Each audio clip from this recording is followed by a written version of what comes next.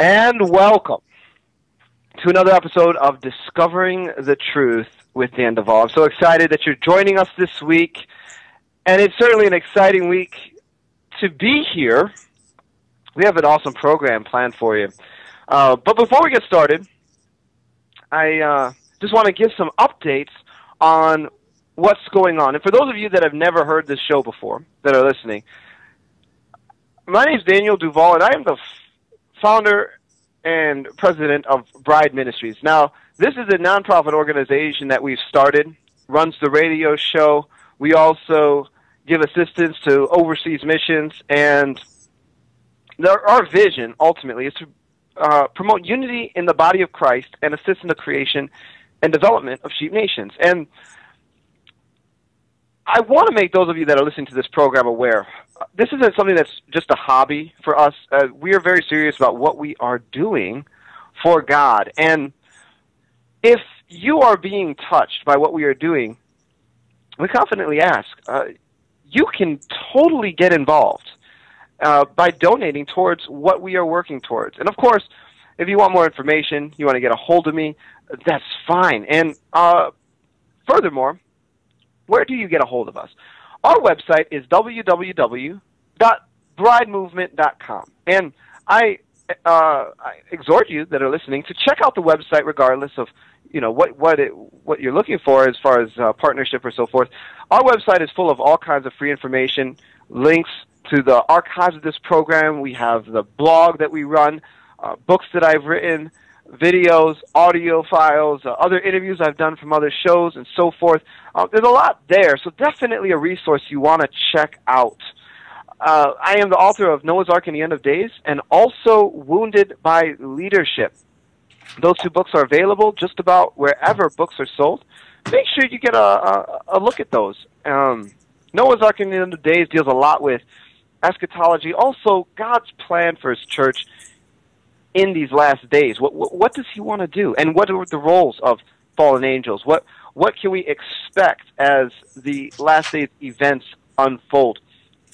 Wounded by Leadership. And this is something really exciting for those of you that are listening, because I wrote this book, Wounded by Leadership, to address the issues of what we encounter when we as Christians or whatever have you, submit to injurious spiritual leadership. It can be very difficult. It can be very painful. It can cause us to feel rejected and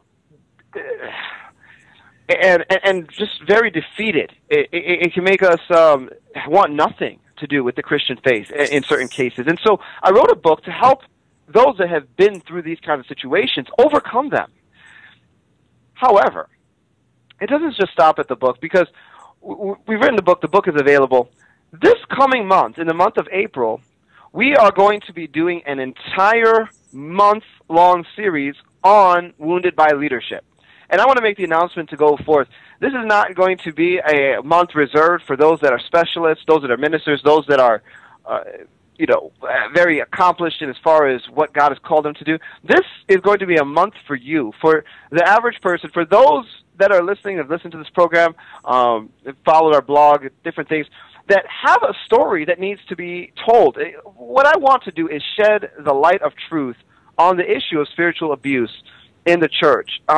Let the stories be told, and let the truth go forth regarding God's ability to heal these situations, to restore these situations. And so the entire month I'm going to be taking submissions as far as if you want to be featured on Discovering the Truth with Dan Duvall, get a hold of me. You can go through my website, www.bridemovement.com, or just contact me directly at bridemovement@gmail.com. Send me a name, contact information. What's your story?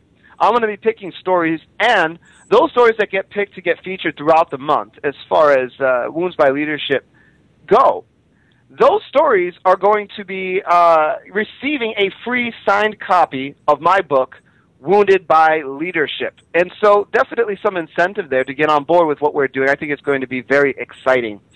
For those of you that are calling in, want to call in during the program, 718-766-4160. Again, that's 718-766-4160. And now, I want to introduce to you our guest for this week. And I'm very excited about our guest because he's going to be addressing certain topics and issues that we really haven't gotten to on Discovering the Truth with Dan Duvall. His name's Kevin Middleton, and I met him at a conference this past week. Very exciting conference, by the way. And today, you would meet Kevin, and you would be impressed and say, wow, this guy, he really has his stuff together. Years ago, you might have met him serving a life sentence. Kevin comes from a difficult and, frankly, troubled background, and his story deals with drugs, it deals with prison, it deals with violence, and it deals with the radical redemption of Jesus Christ, which is why as I met him and got to listening to all that he had to say, his background story and the work of God in his life, I said, I got to have you on the program. People have to hear what you've been to, where you've been, and how God has worked transformation in your life.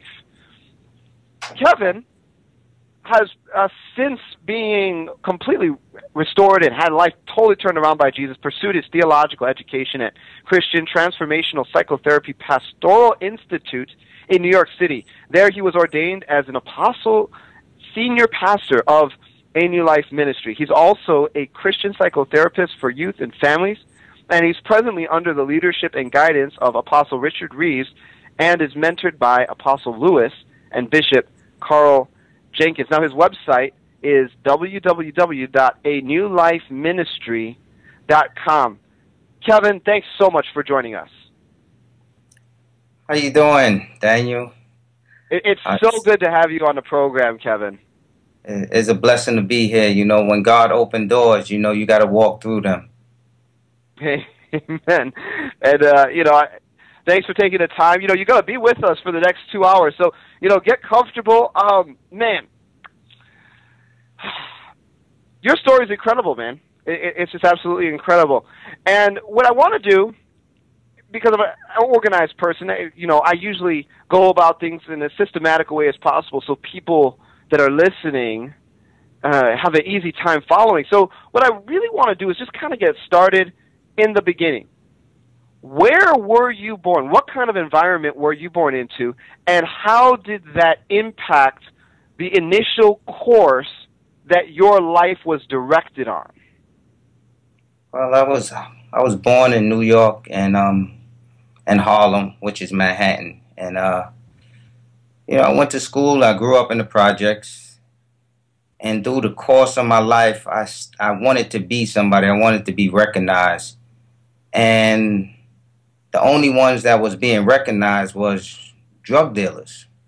Everybody else wasn't recognized at all. You had teachers that wanted to teach, but they wasn't recognized. And I kind of wanted to be the star.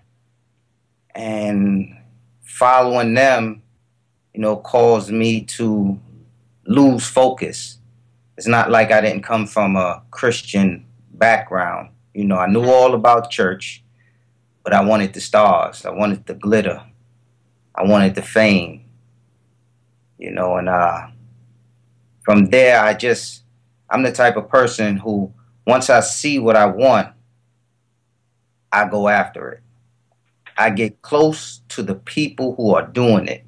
I surround myself with that type of atmosphere, and I just emulate what they do. Mm-hmm. And I become what they become, or what they are. Mm-hmm. Wow. So you got started. You were born into the projects, man. Well, for those of us that are listening and are going to hear your story, what was it like from your perspective to live in the projects? I mean, there's people that are going to hear this program. They grew up middle class. They grew up upper class. I mean, their minimum square footage on their house was 3,000 at the least. What was it like? In the projects, it's families moving into an apartment, and we had 3 buildings, and everybody was kind of family. Mm-hmm. My father, he could scorn or he can correct somebody else's parent, somebody else's kid. You know, he would take care of the situation that the kid was in, whatever disrespectful way the kid reacted in, and then take him to his parents, and then his parents would take care of him. You know, it was a close-knitted family, you know, but everybody's trying to struggle to get out. And it was hard because the devil has created a system that we thought worked. And, you know, no matter how much you get into that systematic way of living, the deeper it seems that you get into it. What I mean is the farther, the more you go after it, the deeper it controls you in the way that you can't be, you can't get out of it.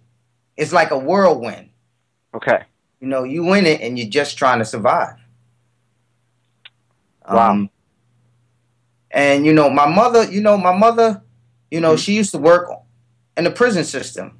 You know, she was going to school to become, a judge. Wow.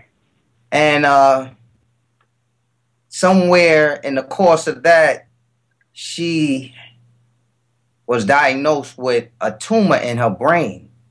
Oh my gosh. And yeah, you know, and I'm young, you know. I'm thinking, you know, she's going into the hospital and she's coming out and she's going to be fine. You know, she went into the hospital and, you know, I went to the hospital to see her. You know, I never saw my mother with her hair shaved. You know, my mother had a nice amount of hair. I didn't see the hair, you know, and it was like that wasn't my mother anymore. And as time progressed, she never recovered because back then they didn't have what it took to fix the situation. Like they have medicine and therapy and stuff that you can go through now, that if this would happen to my mother right now, she would be herself. Only thing she has to do is, you know, go to the hospital, get the operation, and, you know, she would have recovered. But because it was so far back, you know, they didn't have the know-how. So what ultimately happened with your mom?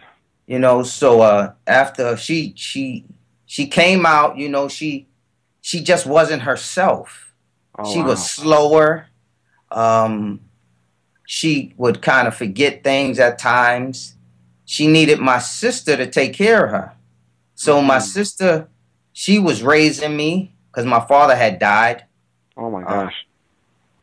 And he died right in front of my building. So every time I would walk out of the building, it was kind of like a reminder, that's where my father passed. You know, I was able to look out the window and saw him right there laid out on the floor. Oh my gosh. You know, and you know, being young, I didn't understand the impact that it was going to have on my life. And looking back now, it was just a seed that the devil was trying to do to get me to abort or to release the call that God had on my life. Wow. And if you don't mind me asking, what was the cause of your dad's death?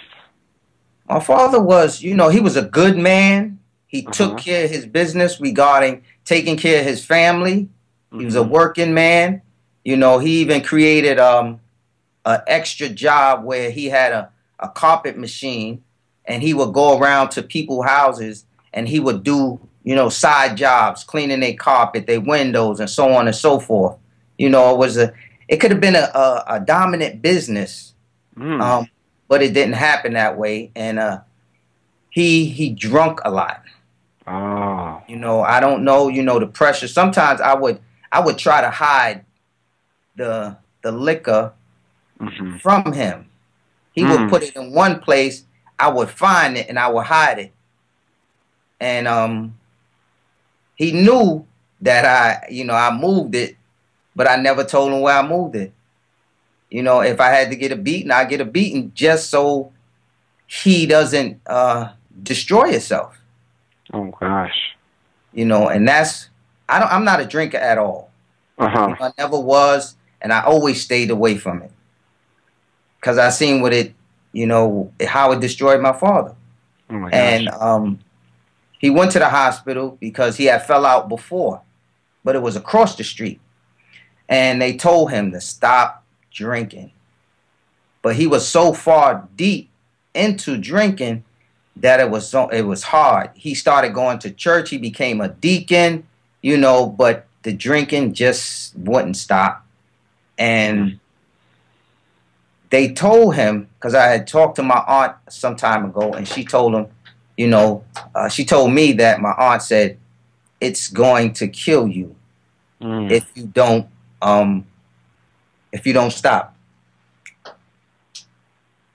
You know, so that's where that was his downfall. You know, like Samson had Delilah. Yeah. That was his Delilah. Wow. And you know, it was so a heart sad. attack. You know, it was a heart attack right in front of the building. That's what it was. Oh my gosh. I think they say a main heart attack. Oh gosh.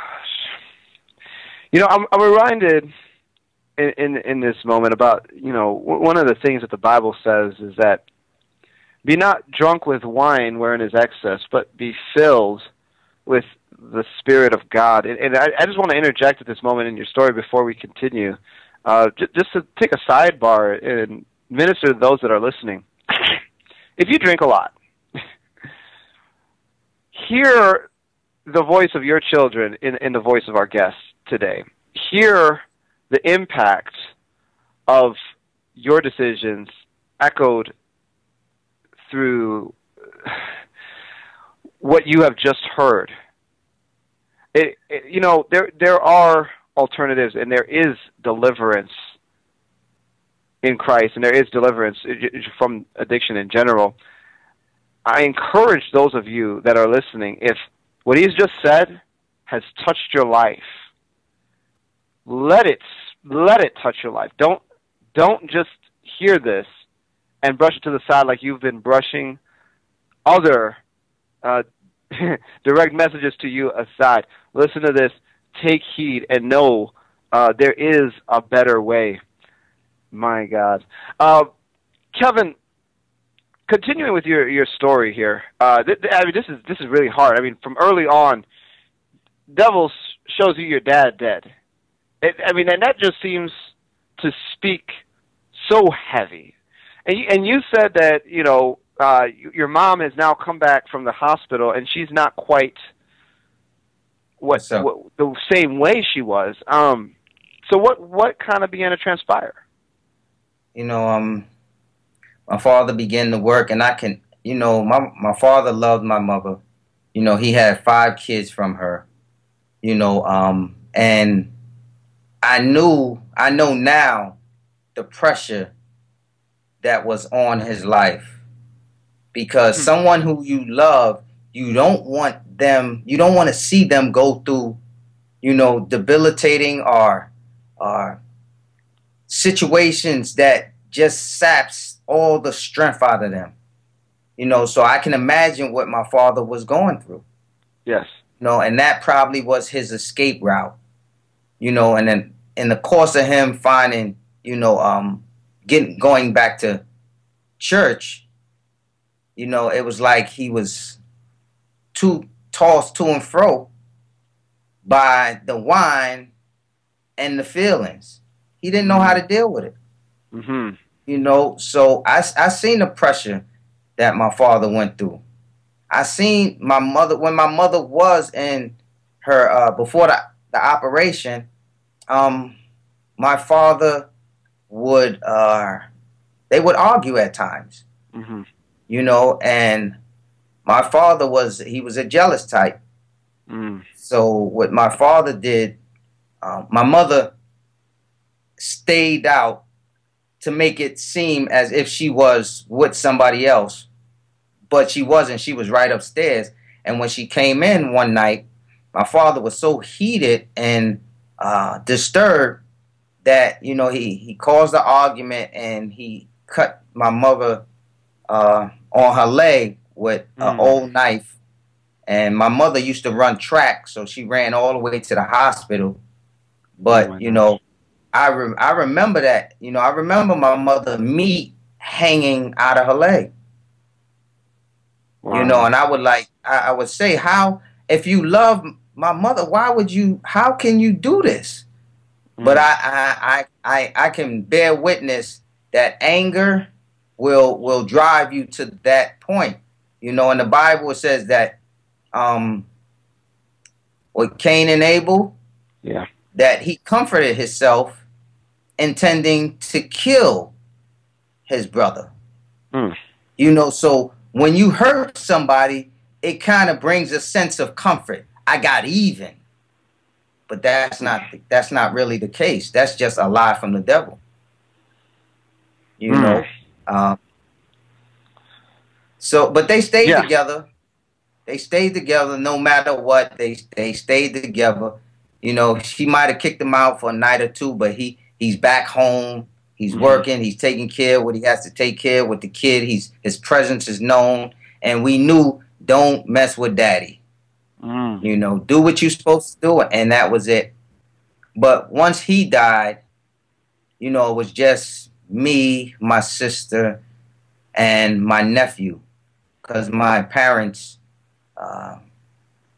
they embraced my nephew because I believe my sister wasn't capable of taking care of him. So me and him grew up like brothers. What I saw, he saw. You know, but he dealt with his a little different because as a young kid, you can wonder, why would your mother leave you?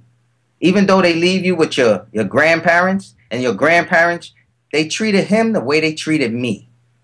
They bought me a coat, they bought him a coat. They bought me a pair of sneakers, they bought him a pair of sneakers. If I did something wrong, I got beat for it. If he did something wrong, he got beat. It was no favoritism. It was just, this is the way we gonna raise you, you know. And so my nephew, he went away.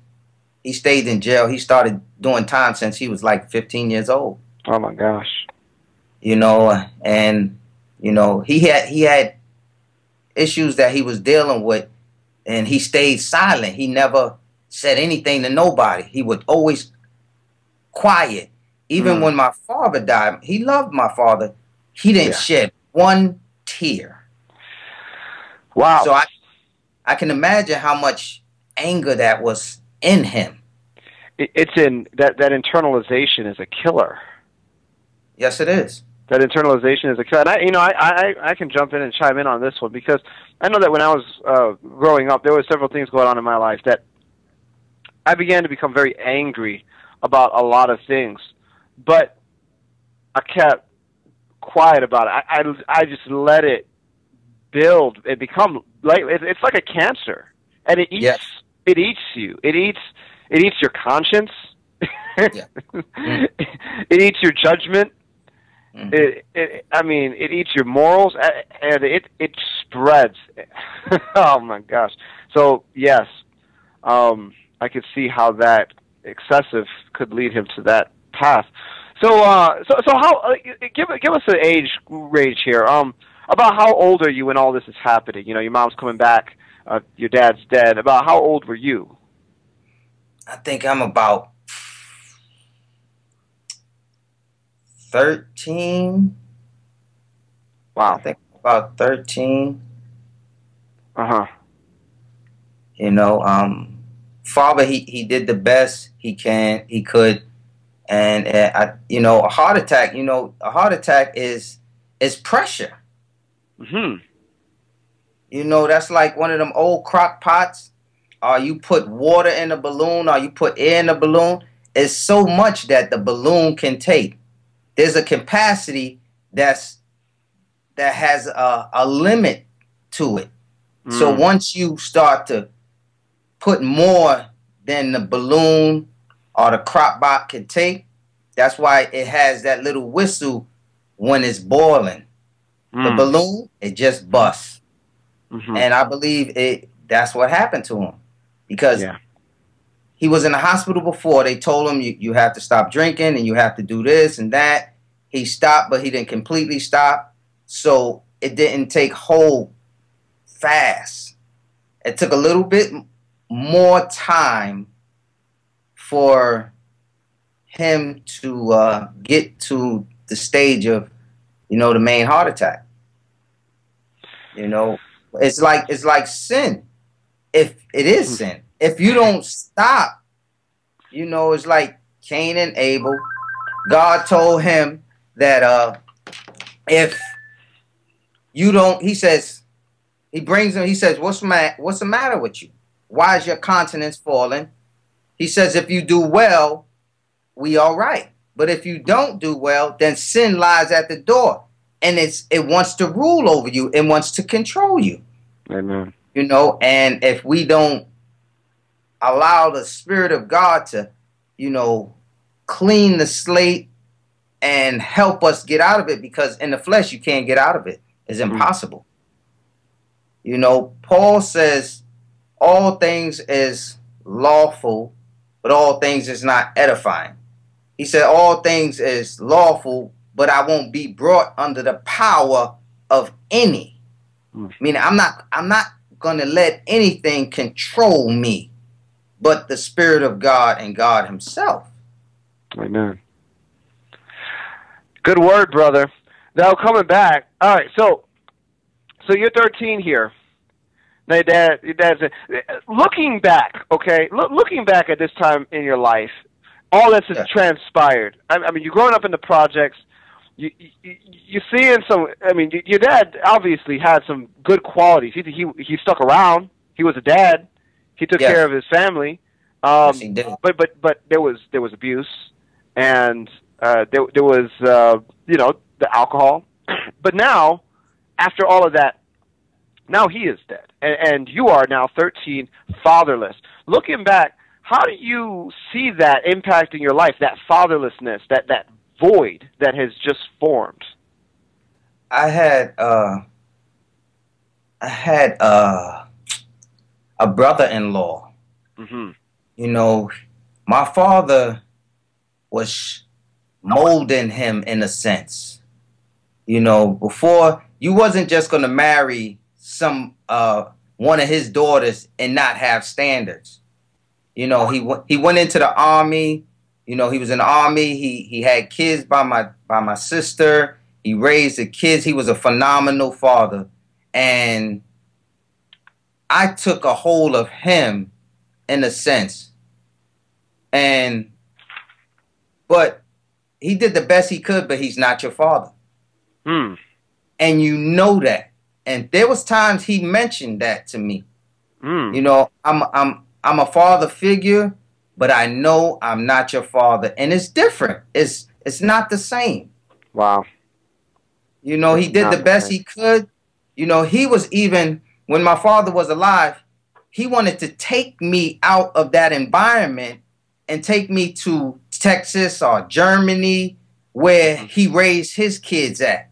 And I was just going to be like one of his kids. He was trying to save me, but my father was saying, this is the youngest one.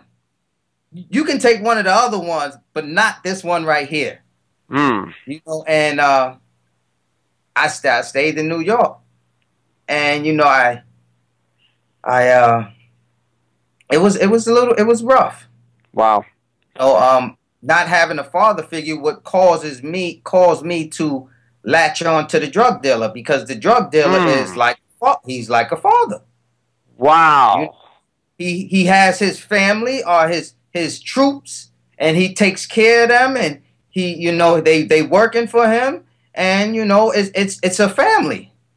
I'm gonna pause you right there, Kevin. We had a caller, but it looks like they have now hung up. Whoever was calling from a area code beginning with a 6, call back in. We'll bring you on if you're still listening. Anyway, we lost the caller, so we're going to continue on with this.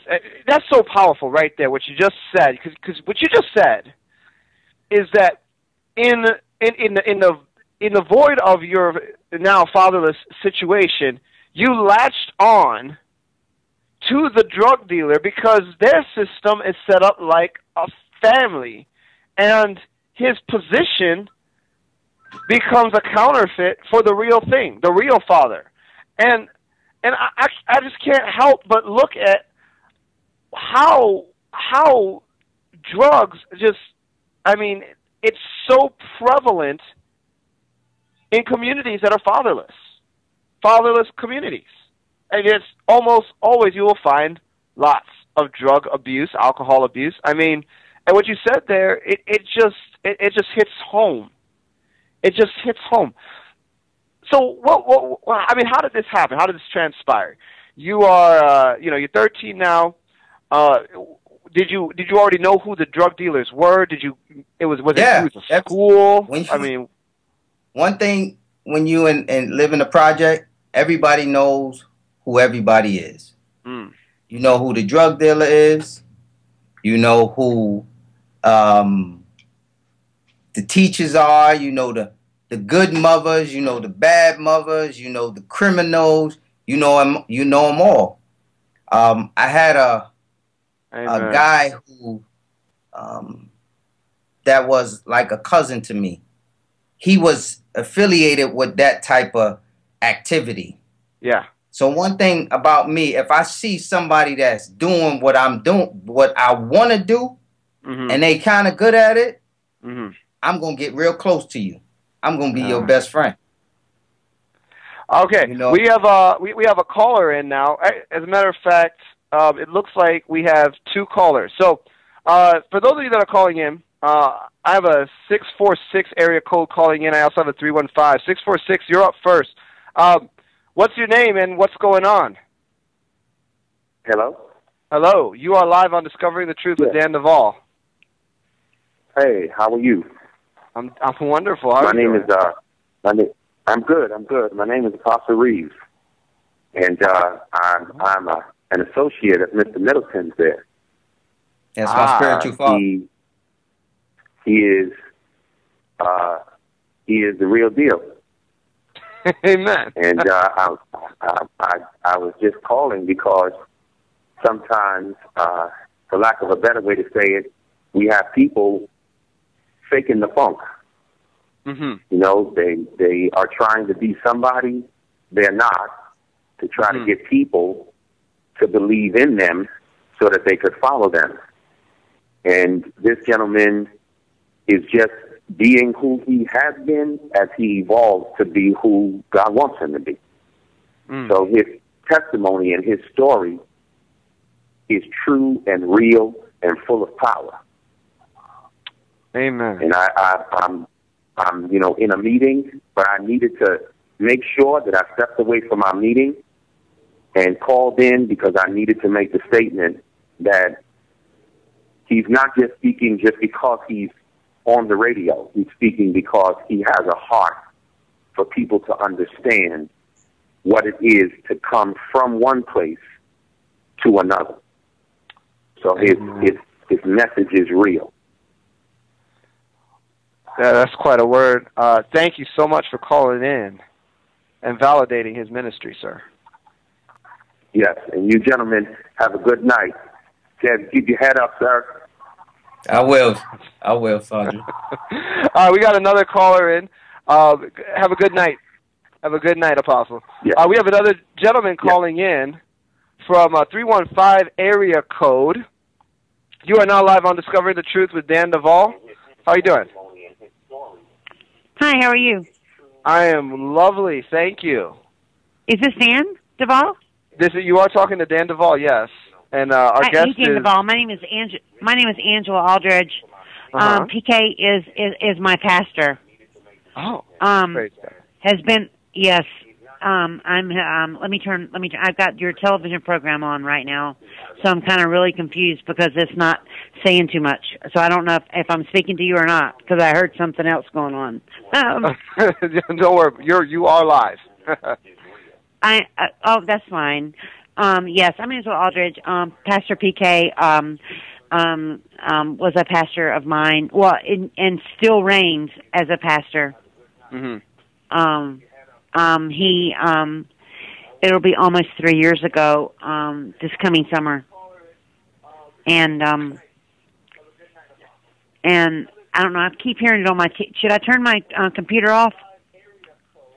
If that makes you more comfortable. Yeah, because I don't mean, am I going to hear myself later? Because I really don't care about hearing myself. You will hear yourself. No, okay. Yes. Okay.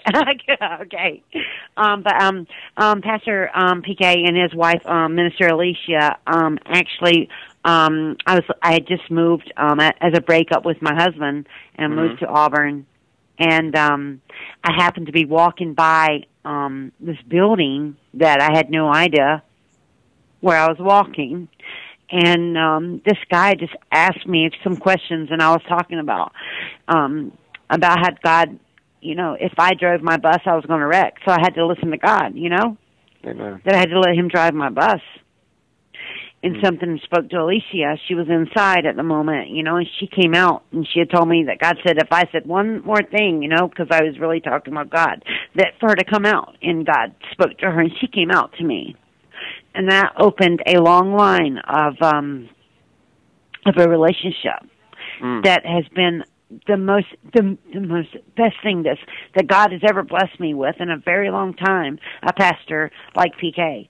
I mean, he gives me blessings all the time, but I'm just so eternally blessed that I have his support and guidance and love. And New Life Christ Central was very important to me and was there for me for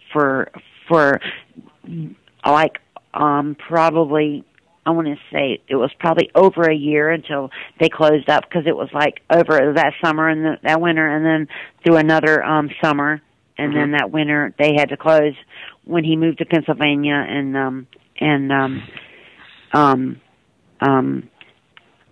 financially, sometimes it's really, really tough, Sure. Well, praise God that he has had, and his wife have had the impact that they've had in your life, and that, through them, Jesus has become a cornerstone in your life. Goodness. Oh, my goodness. Oh, yes. That is awesome. Oh, yes, because what is so funny is he was saying how, when he closed the church, he said, I know God speaks to me about who we, that there's still relationships that I stay close to. Mm-hmm. And I reach out to him because, I've been through a whole lot in my life as far as, the drinking and the drugs and jail and just the different the dysfunctional family, with I just can relate to PK. But this man, right? This man is like awesome, so awesome to me that I wish I could just, give everybody him, I mean, I wish I could just spread it. I talk to so many people about him. Amen. Well, you have just endorsed him in front of several thousand people that will hear this, so wish comes true. Amen. Did you want to say anything? Yeah, well, the whole thing is give him a chance because he's so awesome, and I can teach him a few things every now and again, but that's rare, Yeah. We'll get to talking and we don't even know it, and then all of a sudden there's Bible study. Mm-hmm. I can ask him different things. He taught me about boundaries through the book of Nehemiah. Amen. I mean, we recently was talking about Nahum, and now God sent the ravens, and Kings. Mm-hmm. I mean, and Isaiah. I mean, I was just reading to my friend that's listening to the program. Isaiah 43. I was telling her, God is just so real, and sometimes we just want to give it away. We just want to just give people that spirituality and that feeling that when God comes in you and just makes you feel woo, all right. And I remember listen, I remember something. I'll go back to it. I don't know if I'm live, and if I'm not, that's okay. But you're live.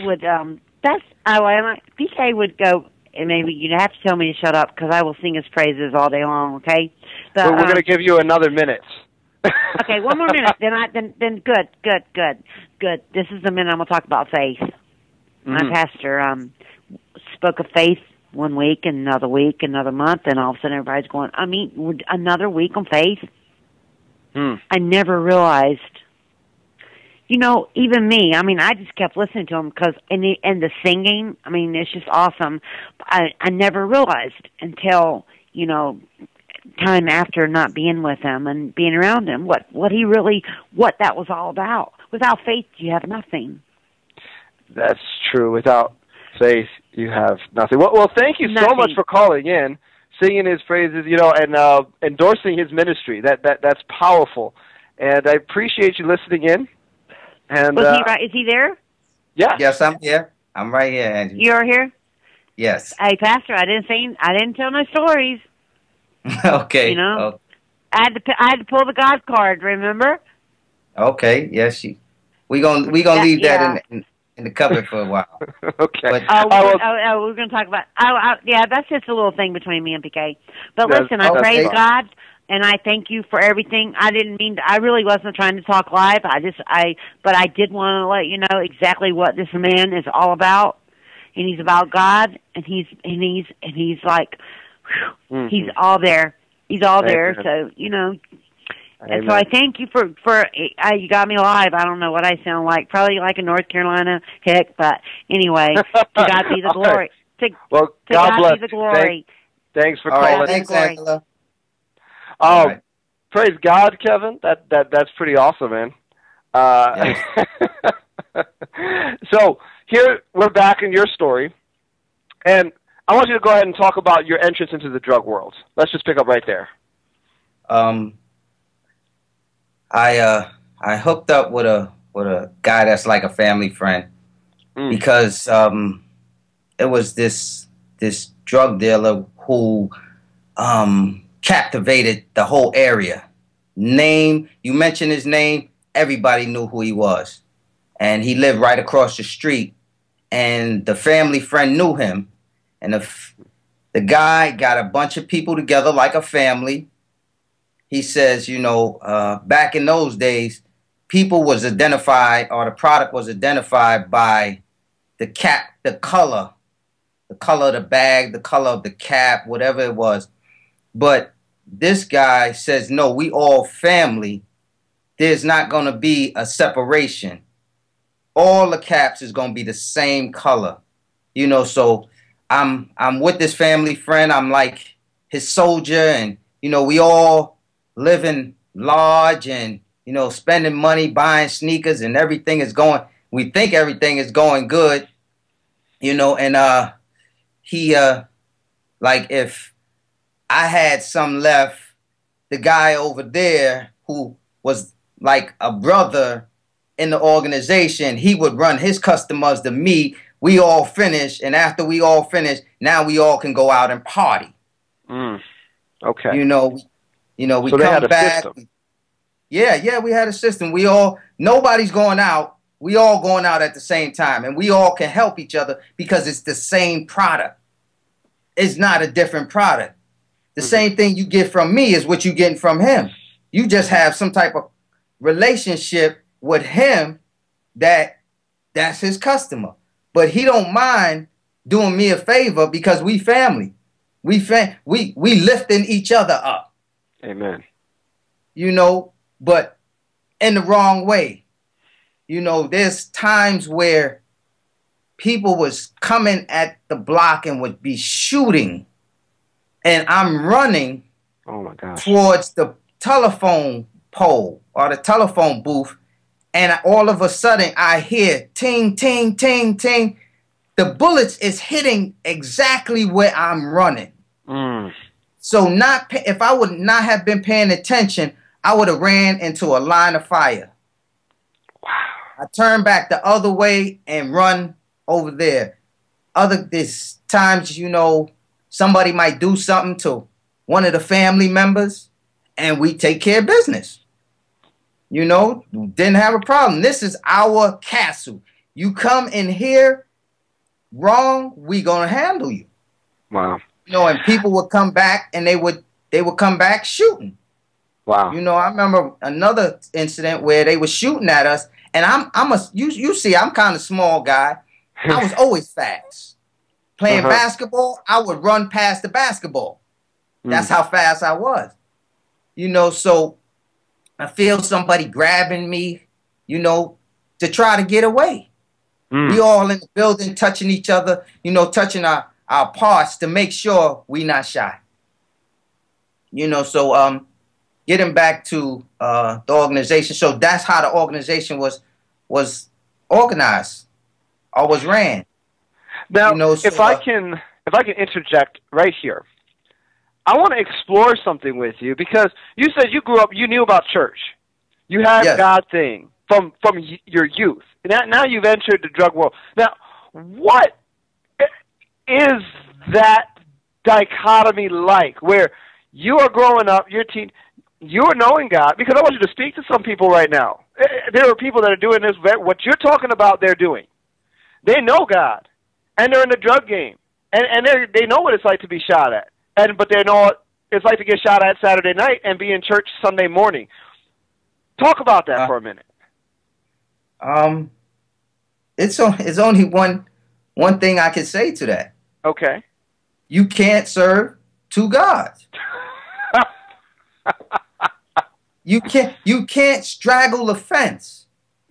There's no way you can be in church one day and be out in the street. It can happen, but your heart is only going to be in one place, really.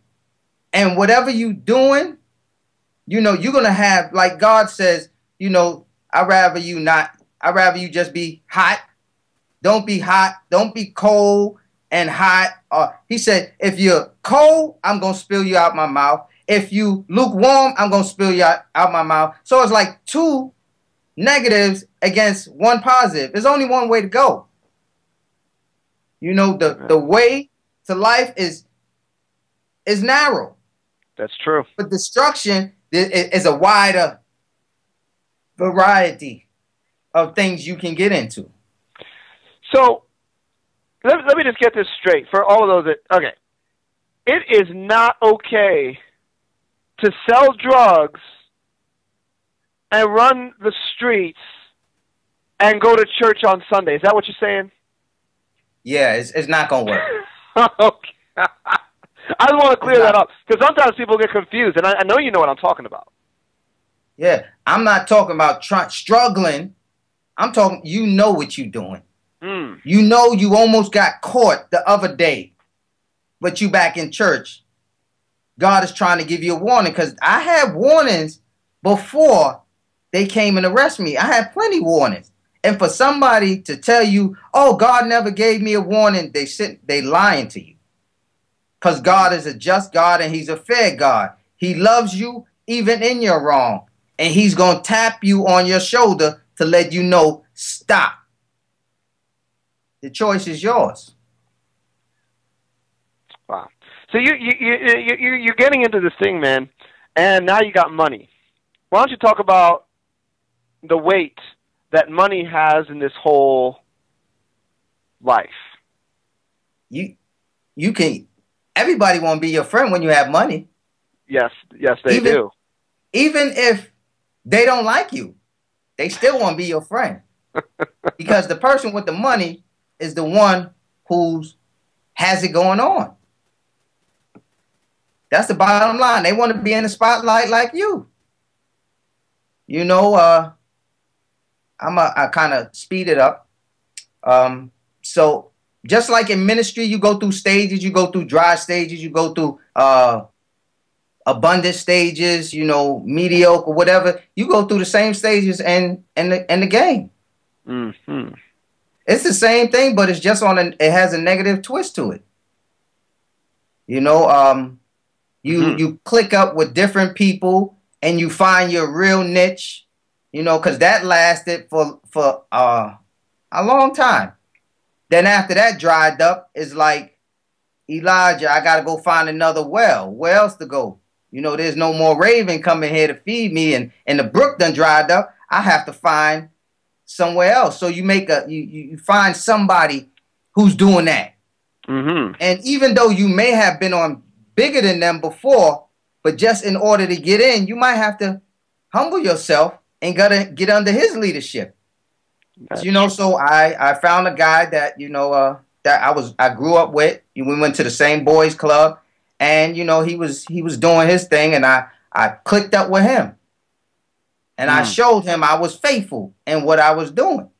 Okay. I know this game, and I proved myself, and he let me run the organization. Wow. He found a place out of town that he trusted me enough, and he would send me out to take care of business. Now we're going to find another location. We need to grow, just like a pastor. He get one church that thrives, he get another church. He's trying to dominate the atmosphere. The drug dealer is doing the same thing. Wow. The more spots he can get, the more he can help and get people into his organization to build it. Mm-hmm. So I hooked up with this guy, and I started going out of town and stuff like that. And the first time I went out of town, I lost about $15,000 because these guys knew I didn't really know the tricks and the trades to that town. Mm-hmm. So they told me the police coming. So I get the drugs out of the house and I put them in a stash. There wasn't no police coming. They just wanted me to get the drugs out so they can get a little piece of the pie. I lost $15,000 in the matter of a couple of hours. But $15,000 is nothing to $200,000, $250,000. That's nothing. I took a nice hit on the head. That just meant we couldn't get the expensive car that we was planning on getting. Not this time, but maybe the next trip. So I learned how to, okay, they got me this time, but I'm not going, it's like the devil gets you. Mm-hmm. And you say, okay, I see how you got me. You won't get me again. So it was the same thing. Okay, I see how that happened. It won't happen again. And I kind of capitalized on it where I would get another apartment and I would have everything over there. And anytime anybody wants something, I would have enough for that day. I wouldn't have no drugs where I'm at either. Mm-hmm. Because I knew I learned from that already. Wow, so you're learning and growing in the drug game. That's just a terrible place. So when this thing is happening, you lose $15,000. I mean, are you still a teenager at this point in time? Yes. Wow. Okay. All right. Yes. Wow.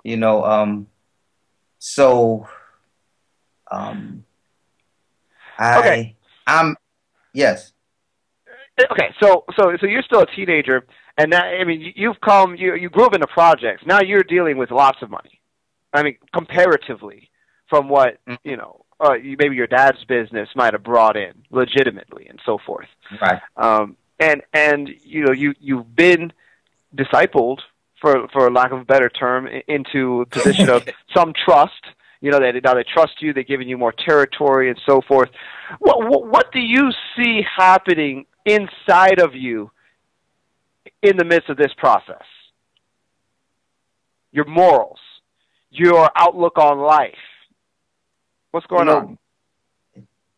Didn't matter no more. Ooh. I'm be honest. It didn't matter no more because now I have a name. I'm affiliated with a group, an organization that's known for people that people want to be them. So I have money. We would go on great adventure trips. And to spend that $5,000 wasn't nothing. That wasn't nothing. You know, there was times where after, you know, bringing in all the revenue and all the work and all the stuff is gone, I'm missing $10,000, $5,000, and couldn't tell you where it went. Nobody took the money. It just went so fast. It came so fast and went so fast. I lost calculation of where it went. Wow. Incredible. Incredible. So here you are in your life. Those of you that have been listening, this is Discovering the Truth with Dan Duvall. We've been talking with Kevin Middleton about his life, how he ended up in the drug game. Now, we're just about at the top of the hour. What this means is we're about to take a break. When we come back from break, so you know, we don't keep you for a solid 2 hours. We can all relax for a few minutes. When we come back from the break, we're going to continue on Kevin's story into his downward spiral, ultimately how he got arrested and sentenced not to 5 years, not to 10 years, sentenced for life, and how God began to work in his life and redeem him out. So don't leave. Come back and be with us in the second hour of Discovering the Truth with Dan Duvall.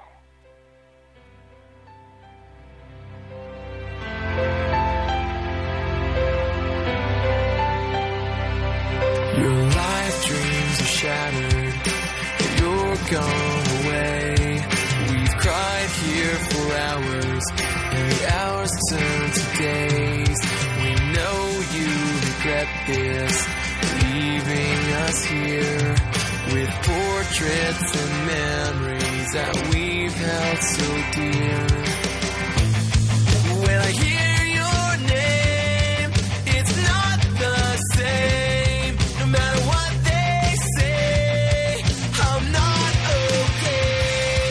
And you started at zero and went different ways. Now we're all out here wasting away. And if you started at zero, then how did things change? It seems like just yesterday we were the same.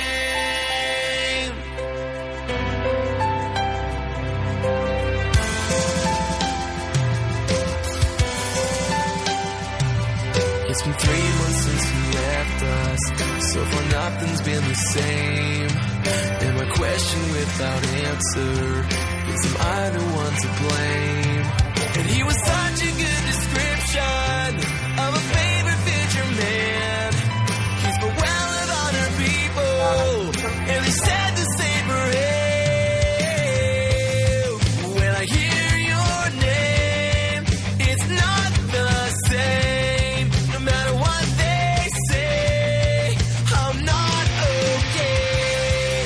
And we started at zero and went different ways. Now we're all out here wasting away. And if we started at zero, then how did things change? Seems like just yesterday we were the same. We were the same.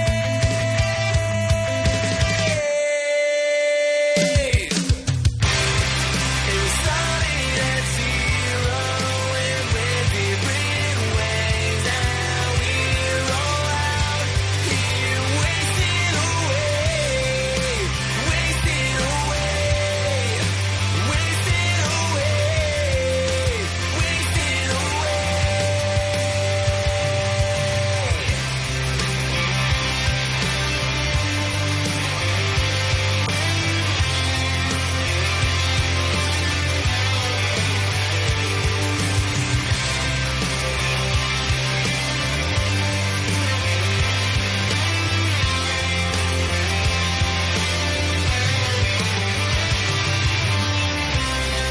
And we started at zero and went different ways. Now we're all out here wasting away.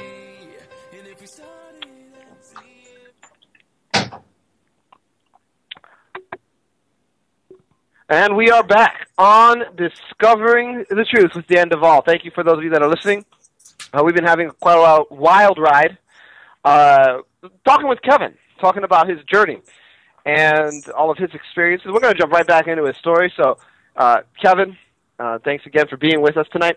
What I want to let you jump right into now is, because you've given us quite a picture here of what it was like for you. And I know that a lot of people can just attach place themselves right in your story, because your story is many people's story. And this path that you were on, the drug game, and going deeper, gaining territory, making money, so forth, led you on a path that ultimately led to conviction, getting sentenced to life. Why don't you take us on that journey from where we've left off? Okay. I started to expand territory through friends and stuff, and it was great. There was some ups and downs, and I don't know. People start getting caught, houses start getting raided, and these people, you know how the Bible says, out of the mouth of 2 or 3 witnesses, let it be established. Mm-hmm. Well, the federal government has the same system. If we can find 2 people that will say the same thing, we're going to bring an indictment. So they brought an indictment. After people get caught, they don't want to do the time, and, they looking to swap spots with you. Mm-hmm. And somebody from the project had got in contact with my sister and told my sister, because they was arrested. They said, tell your brother, watch out. They watching him. But, that didn't really register to me. So I just kept on doing it. And then it started getting hot. Mm-hmm. And I knew I had to separate myself, because this is not ending good. So I dispersed from the organization, but I still was kind of in touch with them. Mm-hmm. And, after the houses and stuff started getting raided, they had enough evidence. So I heard that a friend got arrested. Mm. So one thing about my organization, yes, me or the boss didn't know where each other lived. Mm-hmm. Because somebody kidnapped you and looking for me, you won't know to tell them. And gotcha. If it costs you your life, so be it. That was on both sides. So I went away to my apartment, and mm-hmm. I went somewhere else and started dealing drugs. I disassociate myself with this group of people to connect with another group of people that was doing the same thing, but in a different place, where I was a new face. Okay. So it's kind of like moving around. Yeah. And once I knew I was getting ready to buy a car, and I found out that they was looking for me. And the way that the federal government, police agency can locate mm-hmm. you is by what you drive. Sure. They said, oh, he's driving this, or he's driving that. Oh, he just bought this. Now it's easy to find you. So I just said, you know what? I'm not going to buy that car right now. I'm going to lay low. And one day I was home waiting for somebody to come see me. Mm-hmm. They were taking too long. So what I did was I went outside for a little breather. Figure out, I'll catch them on their way up to my house. And while I'm on the corner sitting on the crate with all my boys, we just cooling out. I had just had a friend that was killed 2 days that I had just talked to him an hour before they killed him and told him, I'll be back.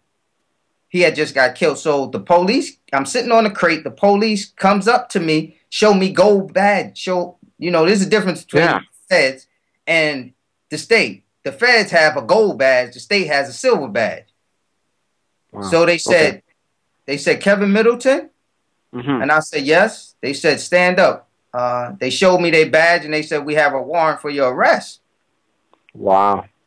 And, like I told you before, I was a fast person. I know how to run.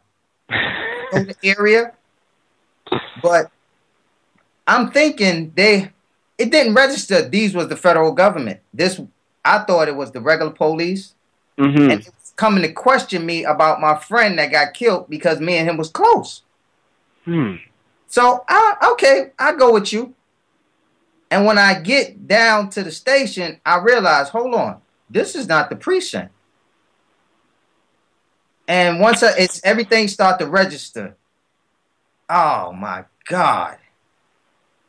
I'm like, what in the world I done got myself into? So I got me a lawyer. The lawyer said, don't say nothing to nobody. I don't care. Don't say anything. So I said, okay. So I met, when they put me in the cell, the guy's cell that was right across from me was one of the guys who was part of the organization. So he seen me. He said, how in the world you get in here? What happened? And I'm not saying nothing to him because I knew. My lawyer told me don't say nothing to nobody, and I'm gonna listen to him. Okay. So I get in there and things start to settle down. I start to realize you in trouble.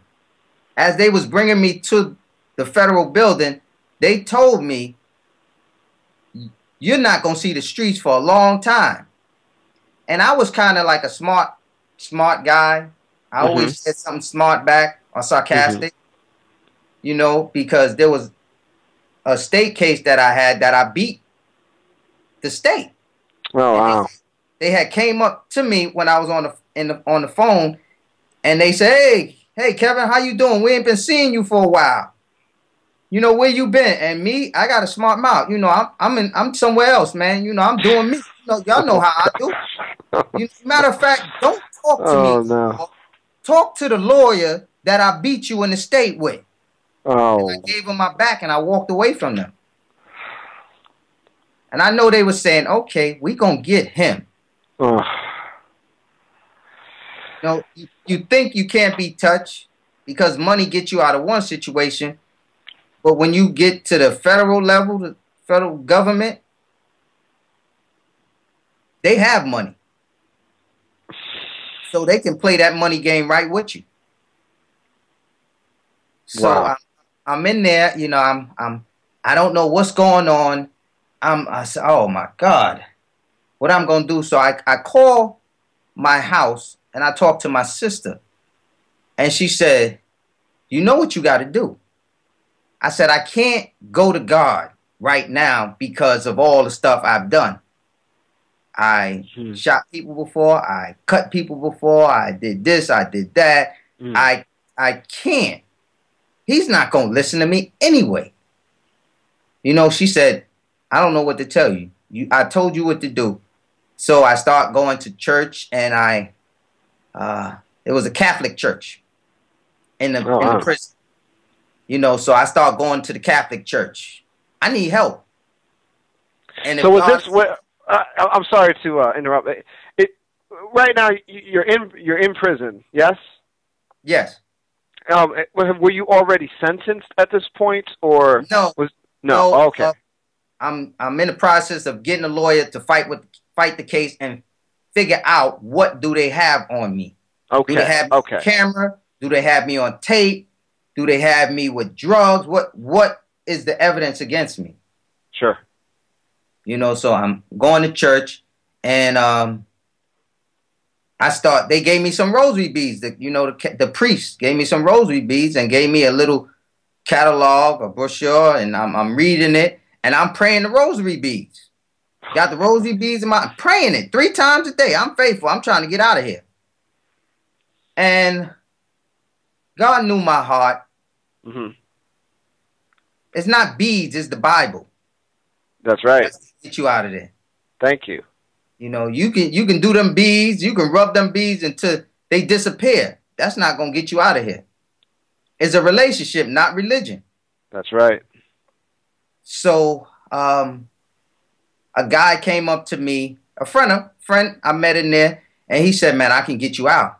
And I said, "Well, how you gonna do that? What's good? How we gonna work this?"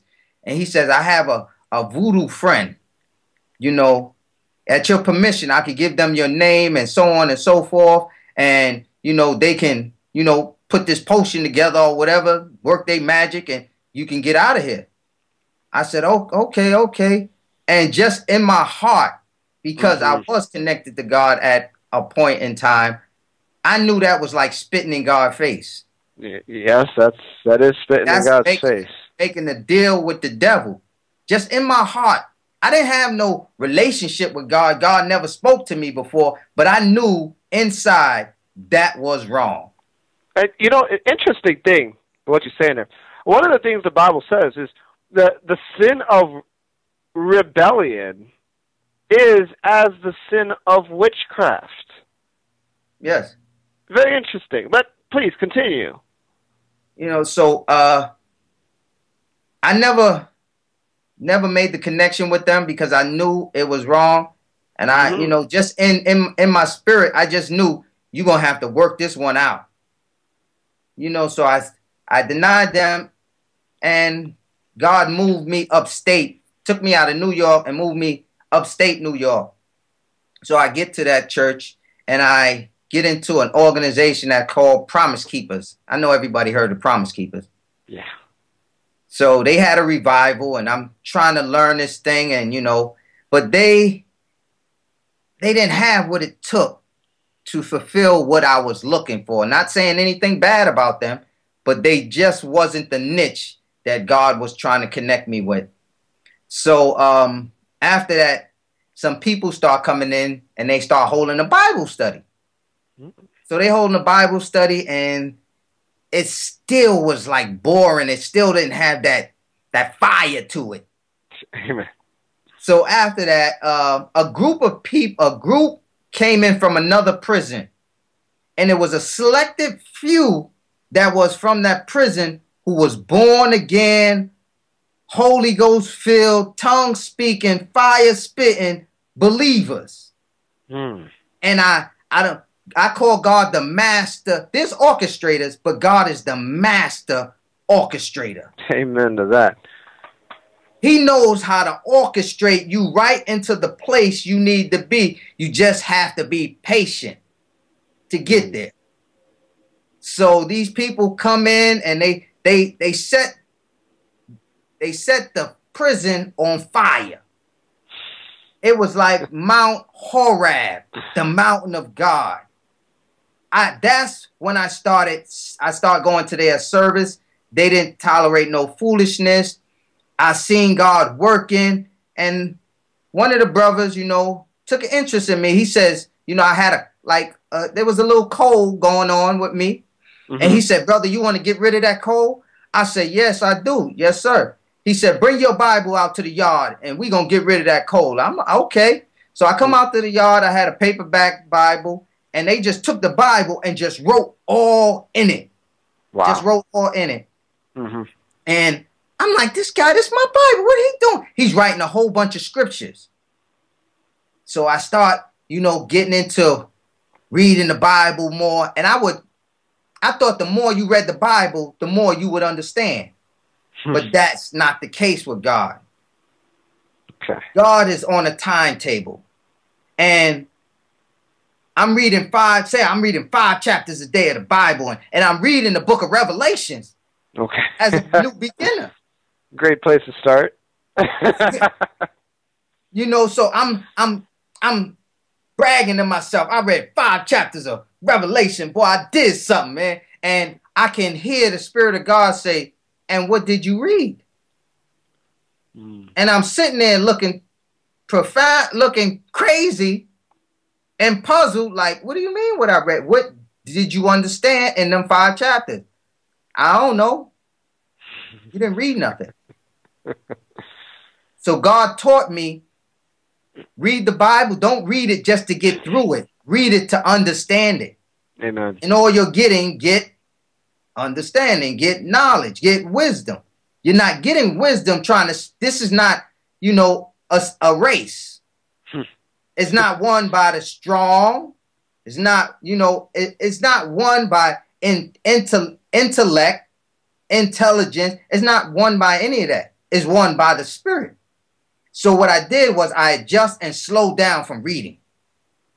I'm reading and and I'm getting better understanding. So what I do, I would read one chapter one day, then I would go back the next day and read that same chapter. And God was opening doors. I mean, the eyes, when the Bible talk about the eyes of your understanding being enlightened, That's I right. was enlightened. By just Ephesians reading. 1, folks. Huh? And I was just saying, that's Ephesians 1, folks. You know, Eyes of your understanding.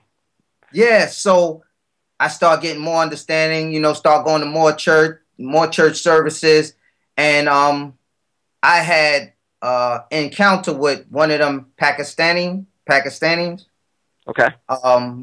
Muslims from one of the official how would I say it? Okay. Were they from Pakistan, or were they just? Yeah, he was from Pakistan. Were they part of like the Muslim, like a brotherhood, or is that what you're saying? Yeah. Okay. They was part of that. You know, I ran into the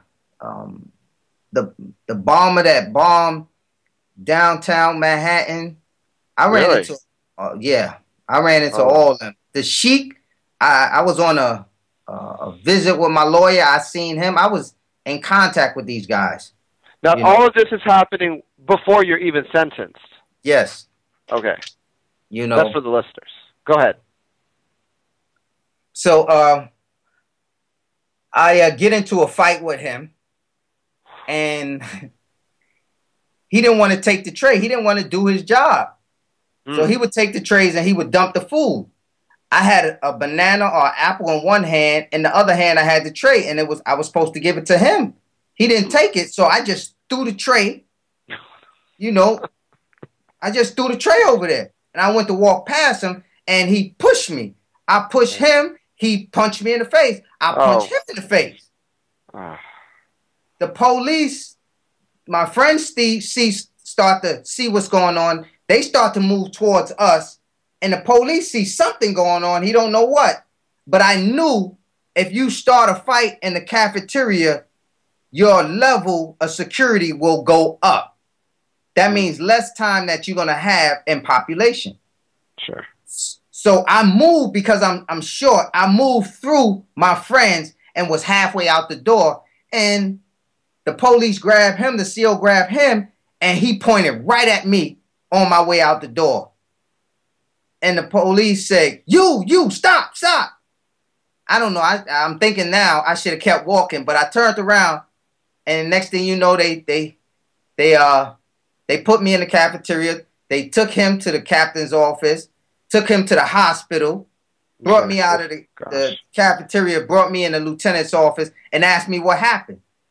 So the police said, I think this guy was assaulted. I said, I wasn't assaulted. He said, yes, you are. I said, no, I wasn't. So they said, Middleton, go back to your cell. Just make sure nothing happened to him. If something happened to him, I'm coming to you. If something happened to you, I'm going to him. So I said, okay, don't worry about it. And as I went to my dorm and took my shower, I heard the keys walking towards my door. And it's quiet. Everybody's out. And the police opened the door, and he said, they want you in the lieutenant office. I said, I just came back from there. He said, I don't know. You just got to. When I went there, they locked me up. So I was able to request my Bible and stuff. I get in there and I repented to God. Lord, I was wrong for punching him in the face, but he was wrong for punching me in the face too. Oh my gosh. But Lord, so at this point in your life, you are, God. You're walking with God, but you're walking out with a lot of bondage still holding on to you. Yeah. But God is with you at this point. Yes. And you already got your face turning back towards Him. And that's a fascinating story, and I'm sure you could tell us a ton, right? A ton of stories like this while you were in prison and all this stuff. And Yes. But I want to kind of jump ahead at this point to Okay.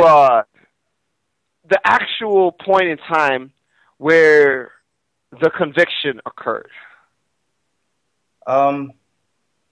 It happened right there. Did it? As I'm in the cell, knowing I can't keep on doing this. I can't keep on making excuses because I had the right to swing or not swing. Mm. You know, so I get my Bible and I ask God to forgive me, and I get into the Word and I start running into scriptures. You know, they gave me my Bible that the brothers wrote in, and I start looking at the scriptures that they had.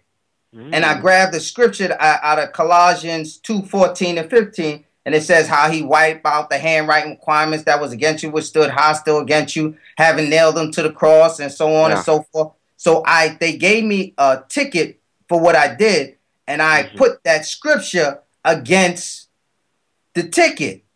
A week later, they came to me and they asked me what happened. You know, I'm still calling a Christian. I lied to them, and they said, okay, we're gonna talk to you. They called me out.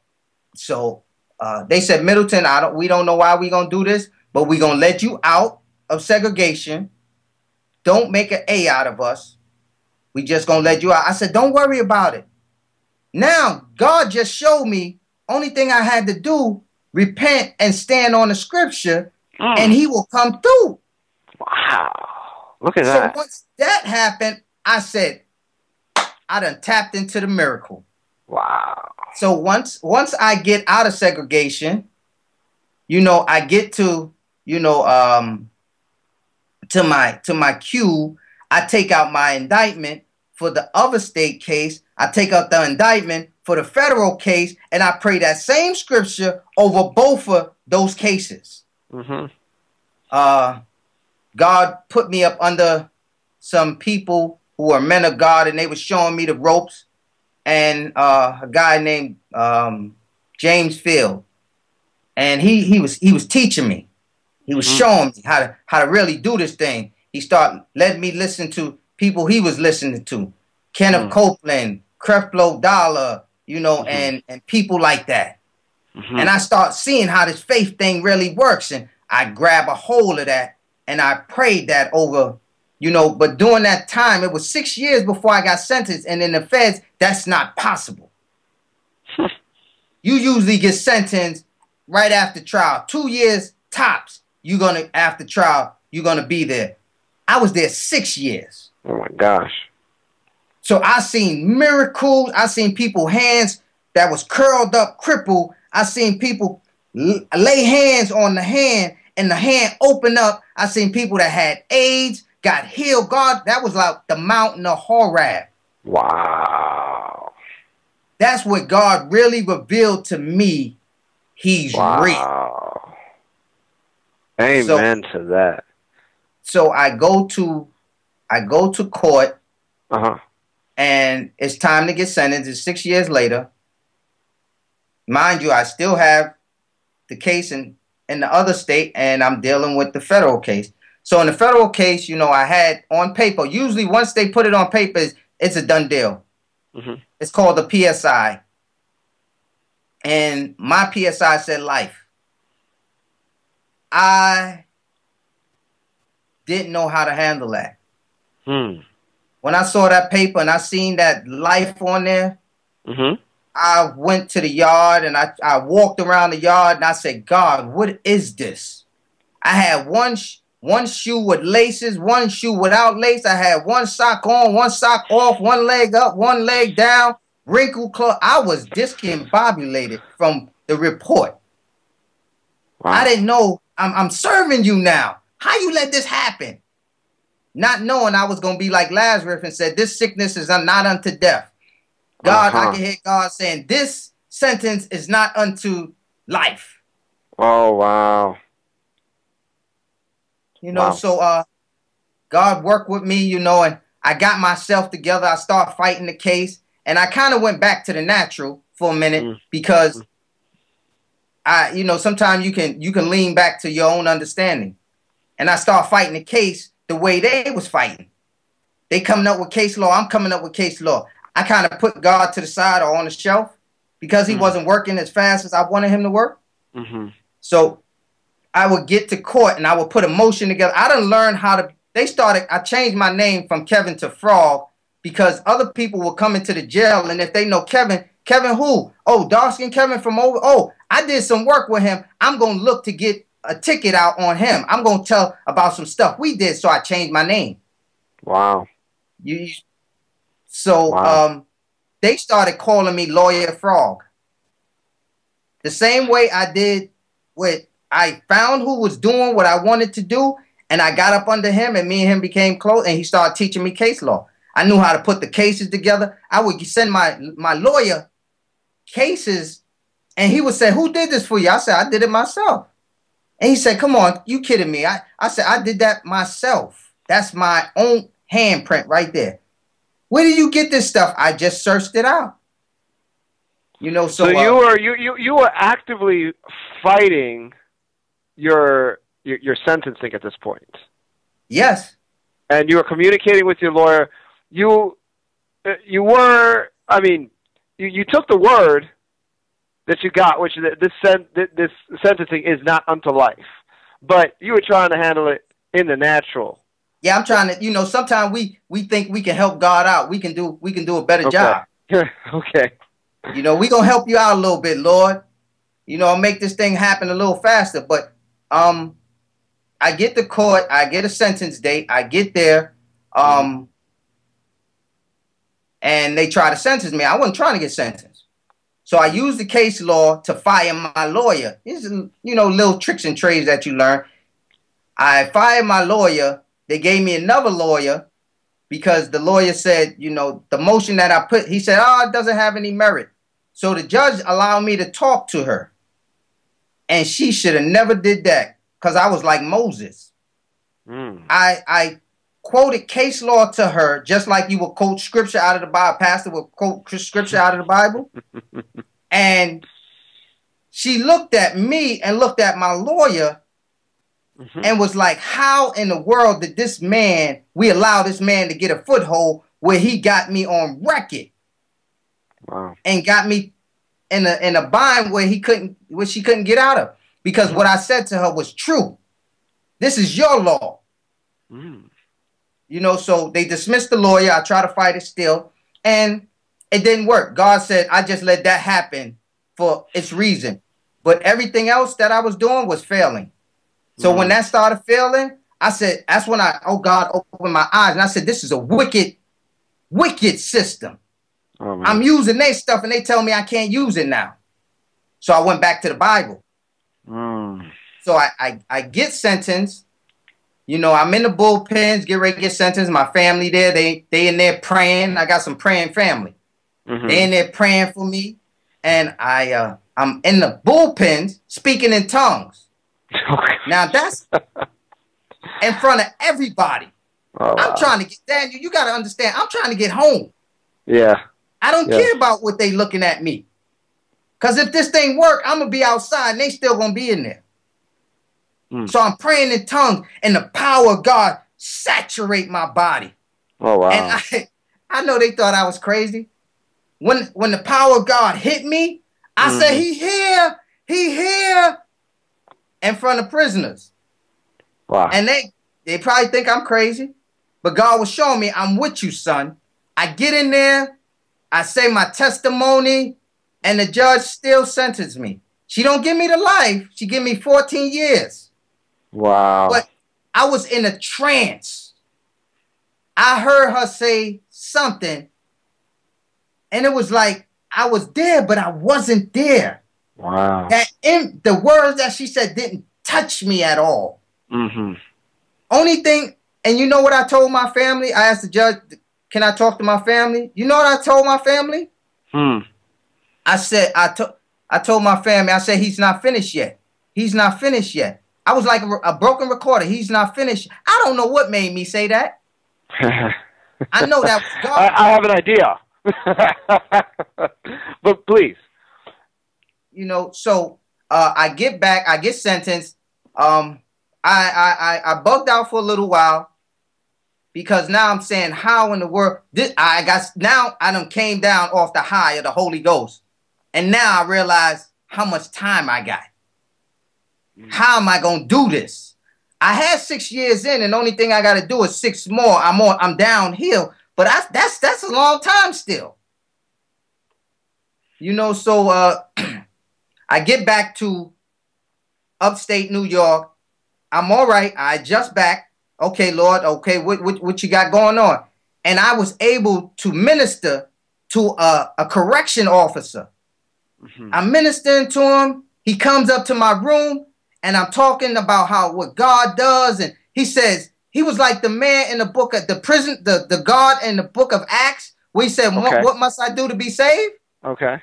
This guy raises his hand out of nowhere while I'm ministering to him and say, what must I do to be saved? A CO. Wow. A security, not a security, but a officer of that prison. Look at that. He gets saved. I start giving him all type of material. And I said, after he got saved, I said, Lord, if this was the reason for you bringing me back here, so be it. This man just got saved. So I get sentenced. I go to another prison. And there, God started ministering to me. I got a magazine from Kenneth Hagin. And he was saying, you know, exercise your faith every day. Do something. Believe God for something every day. If it's small, big, just keep your faith out there. Mm-hmm. So he said, because the devil will say, you better not do that. The devil will say, you better not open that can of worms. The devil will say, you better not try that. And I said, that's exactly what I was hearing in my mind when I was dealing with the other case, because I know the other case has to be dealt with. Okay. So God was saying, go and challenge that paper. Wow. You're already standing on the scripture.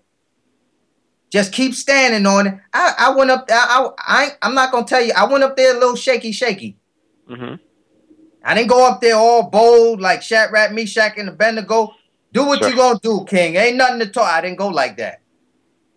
So I went up there, and I knew I was taught through Kenneth Copeland, Creflo Dollar, and other people that you have to watch your words. So I didn't want to be snared by my words. So I went up to the desk and I said, my name is Kevin Middleton. I would like to see if there's anything in my file. Mm-hmm. They said, okay. So they pulled my file out and they said, oh, there's nothing here. New Hanover County, there's nothing there. I said, okay, thank you. And when I walked out of there, man, I thought I could touch the sky. Wow. It's gone. I had the indictment in my hand. And that's what I remember when you told me this when we were sitting down. Where did it go? I mean, how does something become nothing? Daniel, there's a scripture. Amen, brother. That's in Corinthians, 1 Corinthians, chapter 28, and it says, and this is the Amplified Bible, and it says, and God also deliberately chose what in the world is lowborn, insignificant, and branded and treated with contempt. Even, here go the part right here, even the things that are nothing, that he might dispose and bring to nothing the things that are. Wow. So he took something that was there and made nothing out of it. Just like God can take nothing and make something. So what you're saying is that when we have done everything in our power to destroy our lives and rack up all kinds of accusations against ourselves, that it's within the power of God to erase all of that by the blood of Jesus? Daniel, the scripture I was standing on, that's in Colossians 2:14 and 15. When I was in that cell because I was fighting, this is when the scripture spoke to me. I'm going to read it to you. And I want it'll answer your question. The scripture says, having canceled and blot out and wiped away the handwriting of notes, bonds, and with its legal decrees and demand which was in force and stood against us as being Christians, hostile to us. The notes with its regulations and decrees and demand he set aside and cleared completely out of our way by nailing it to his cross, not just a regular cross, but his cross. God, here's 15. God disarmed the principalities and powers that were raged against us and made a bold display, publical example of them, and triumphing over them in him and in it, the cross. Brother, that right there is some power. You know, as a matter of fact, that right there is some hope. That right there, as a matter of fact, is a testimony to the power of Jesus. You know, one thing I always do, I'm a word man. So I'm going to stick as close to the word as I can. So I'm saying, okay, I stood on this scripture, but Lord, there's nothing new under the sun. I know this has out of the mouth of 2 or 3 witnesses. Let me see something. And he took me to a scripture that was in, where was the scripture? It was in Kings, I think chapter 5, where they was looking for Elijah. And they walked up to Elijah, and Elijah said, oh, I know where the guy that you're looking for is at. And Elijah took them to a place, and then Elijah, first he prayed that God closed their eyes, then he prayed that God opened their eyes. And when God opened their eyes, they realized that they was in the devil's territory. So the king, God's people, says, Elijah, you want us to kill him now? You want us to kill him? Let's do away with him. And Elijah said, no, let's feed them, then send them away. And the Bible said God, people never had problems with that group of people anymore. So I knew, once I seen that in the Bible, I knew that God can blind eyes. It could be there, but you won't see it. Oh my gosh. Oh my gosh. Okay. That's powerful, brother. That is powerful. And you know, this right here is really a climax point, because this is where everything turns around. And we know now you are an ordained minister of God, serving the same God that delivered you out of all this mess. And if you could do it, and if God could do it for you, God could do it for somebody else. The Bible said he's no respecter of person. And if I want to back up just a bit. Please. Just for 4 minutes. I should have seen the call on my life way before me coming home. My thing was, I'm going to come home, find me a job, let God bless me with a job, tithe offer to any ministry, whatever, and just live a blessed life. I was the type of person who would sit in the back of the class and didn't want to be called on. I didn't know God was calling me to be this person, this man, this apostle. You know, there was time where God set me up under people, and he would tell them to let him teach Bible study. So I would teach Bible study. God would tell this guy that's speaking, let him open up in prayer, or let him give a word of exhortation.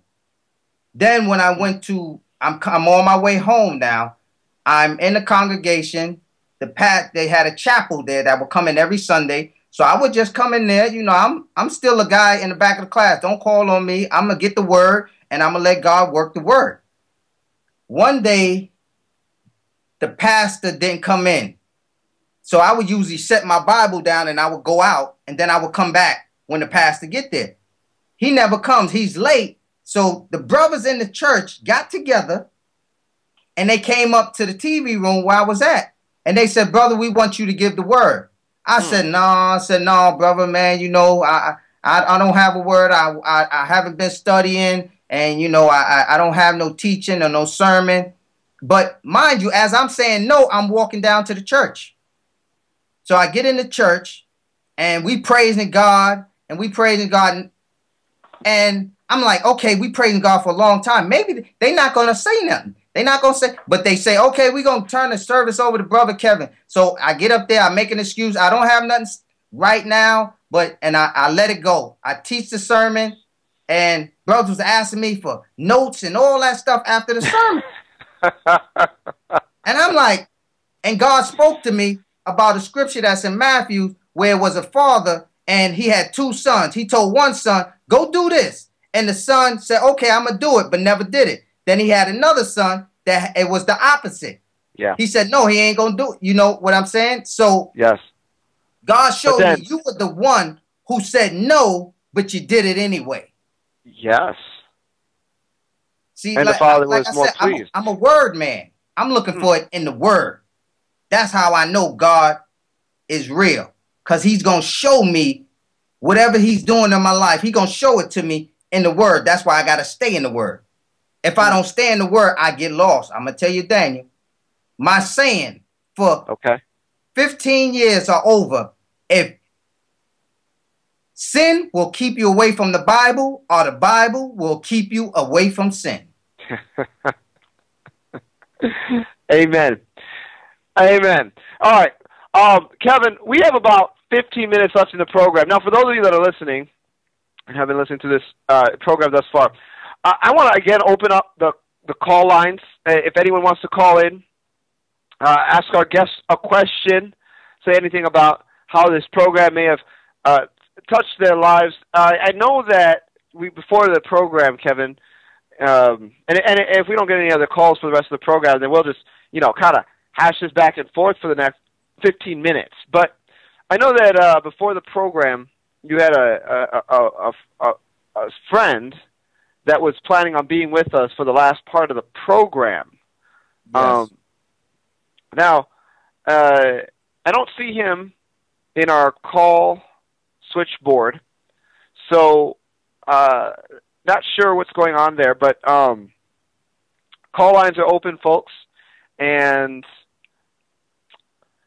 Kevin, in the last 15 minutes, granted no one else calls in, I want to just talk about this word thing for a little bit. I want to talk about this word thing because, what people don't understand is that the Bible says, in the beginning the Word was with God, and the Word was God. And then it says that the Word became flesh and dwelt among us. And a lot of people don't understand that the Word, being the man Jesus Christ, and His Word, being what has been given to us in the Bible, both have the inherent mandate to be manifest. Yes. In other words, that God intends for His Word to make an imprint on this world, to change things. Everything is the Word. If you don't have the Word, you don't have God. You spoke about, in the beginning was the Word, and the Word was with God, and the Word, became flesh and, and dwelled among us, and that Word was Jesus. I'm a type of person that I like revelation. I'm a reveler. Mm-hmm. And I'm trying to squeeze the Word, the revelation out of every sentence, out of every word. That's how I am. Amen. I think it's John 16:33, it says, in him we will have peace, but in the world you will have tribulation. But be of good cheer, I overcome the world. Right? Now, if he's the head and we the body, we overcome the world as well. Yeah. That's one revelation. The other revelation is, it says, in him we will have peace. Who's him? In the word we will have, in Jesus we will have peace. Who's Jesus? Jesus is the word. So you can translate it and say, in Jesus we will have peace. But be of good, but in the world we will have tribulation. But be of good cheer. He has overcome the world, or we have overcome the world. So everything is in him. Kenneth Hagin has a book out that says in him. Everything is in him. If you get Jesus in it, it's in the word. You know, now faith is the substance of things hoped for, everything not seen, but by it the elders obtain a good report, and so on and so forth. The word is faith. So I want to put it like this. Okay. It says that if you look at Hebrews 11, I think it's in 3, verse 3, it says, we understand that the world was framed by the word of God. Yes. So if we understand by faith the world was framed by the word of God, what is the word of God? It's power. But the worlds were framed by the word of God. We understand by faith. Let me put it this way. We understand that by the word of God, the worlds were framed by the word of God. How did God put this world together, Daniel? By his words. Let there be light. That's right. And you know, this goes right back down, right? Because it funnels back down, and this is what believers need to get. That the same way that God is a speaking spirit and that God is created by his word, you know, he has designed us to operate in the same functionality, the same capacity. In other words, that we can stand on his word, speak his word, and watch things change. And this is a testimony that runs through your life story, especially when things got really hard. What God began to teach you, Kevin, is that when you apply his word and the promises that are found in the Bible to specific circumstances, that's when God's power got behind you. Yes. And that's when God's power gets behind us as believers, people that are listening to this program. Like, how do I get God on my side? How do I get God's power to begin to go at work? Well, apply the promises of his word to the situations that you find yourself in, and you'll find the creative power of God manifesting to recreate your circumstances. In other words, you were locked up, but now you're not. In other words, you were, on someone's hit list, now you're not. In other words, you were in debt, but now you're not. You know what, applying Daniel? the promises of God's word. You know what, Daniel? After a certain level, I would say to myself, I'm rolling with the big dogs now. Okay. Because I was in a different arena. I was rolling with people who was really getting money. So when God showed me life and death is in the power of the tongue, I said, if I spoke myself out, I'm going to speak myself. If I spoke myself in, I'm going to speak myself out. And that's what I did. I used his word to speak myself out. Really? Wow. Well, it doesn't look like, and I don't know what happened to the friend that you had that was supposed to call him, but, in the last 10 minutes, because we got a few, Yes. 10 minutes left, what I want to do, I want to go through some of the ways God has blessed you since delivering you out of all this mess. In other words, you're now ordained. Oh. You have a wonderful wife. You have touched lives. You have people calling in my show to endorse your ministry, right? And this is just what I know about because I just met you. Well, why don't you spend the next 10 minutes kind of glean for us? How has God blessed you? But before you do that, I want to throw this out. www.anewlifeministry.com. For those of you that are listening, that's Kevin's website. you can go there, learn more about him. Now, go ahead and you can talk for all of us, Kevin. Before I left the penal institution, I would pray to God for a wife. Okay. Because I said, Lord, give me somebody who's going to keep me in the kingdom, because I know sometimes it can be hard. Okay. You know, the first day I came out, I went to go see my sister, and I met her friend. You know, and me and her got real close, and I married her. Wow.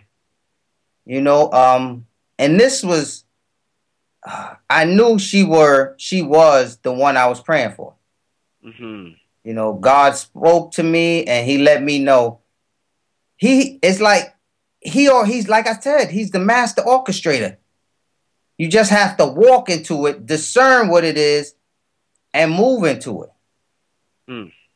You know, we had a bus ministry where I would teach the kids the Bible. I would have one kid read the Bible, and I would expound revelation on the Bible as I'm driving the bus.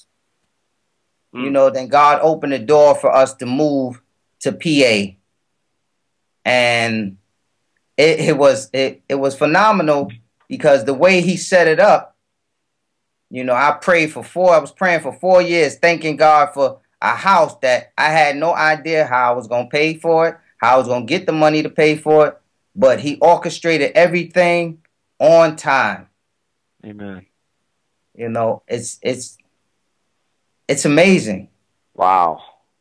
You know, you said something about, you know, the awesome testimony that I have.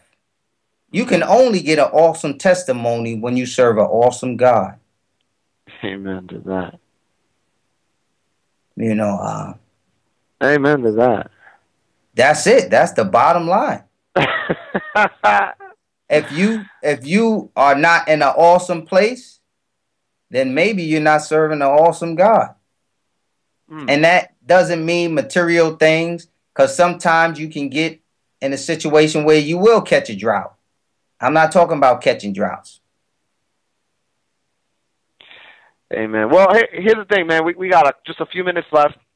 What I want you to do, if there has been somebody listening to this program, and you've heard Kevin talk about a God you want to know, but you don't know, I am going to let you, Kevin, tell them how they can know the Jesus, the God that you serve. You know, you may not believe that there's a God out there, but there is. Just look at nature. There's no big bang theories. Just ask God, through Jesus Christ, the death, burial, and resurrection of Jesus Christ. Just accept that, and it happens. Don't look for no goosebumps. Sometimes you may get, you know, the Spirit come through and brush up against you. But just ask Jesus Christ into your life. And from that point on, keep your eyes and your ears open for some strange things to happen.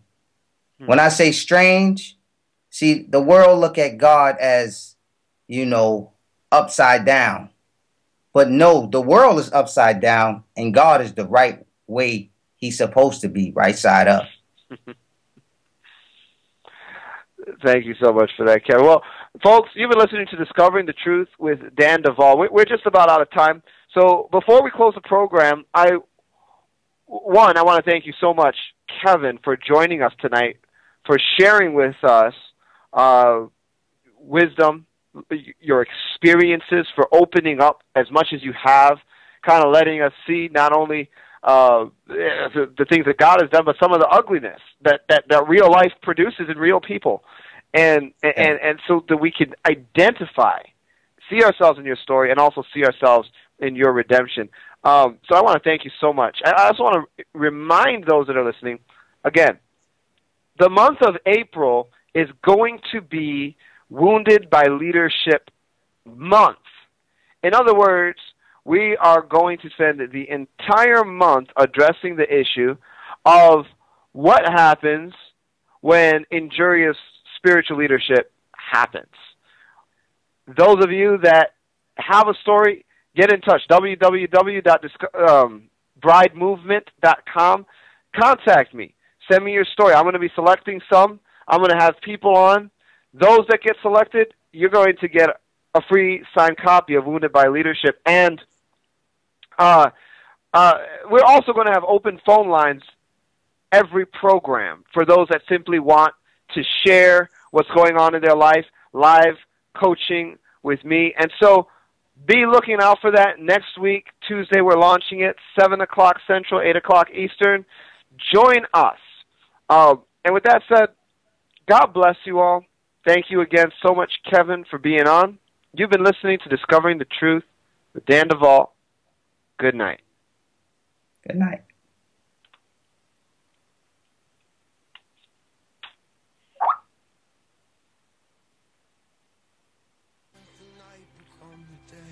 Don't take the darkness to the grave. I know pain is just a place.